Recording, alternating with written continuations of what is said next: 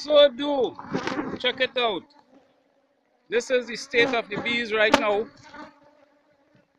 After I took out some foundation and put it in these colonies, I took out some drawn comb sealed with honey in it from the brood chamber.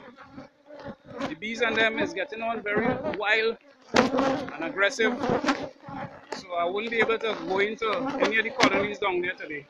I just have to call this a day and come back to them in a couple of days time. This is to prevent swarm, to prevent the bees from swarming, so I had to change those frames down inside there. Take out all the additional honeys that they store and put in fresh foundation. I also put in some drawn combs as well. Drawn combs like this. You can see like that. Right? And I put in some new fresh foundation. See the foundation? Nice foundation here. Right? So they'll be able to work on that and they wouldn't swarm.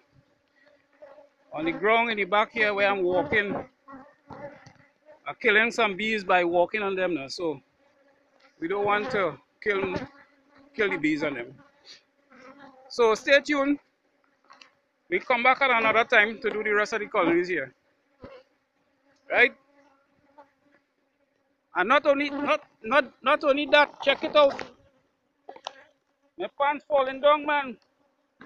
My pants falling down here, watch. So I have to hold up my pants. I have to hold up my pants and move. I know how come my button get away. So you have to come back next time, right? Yeah, stay tuned.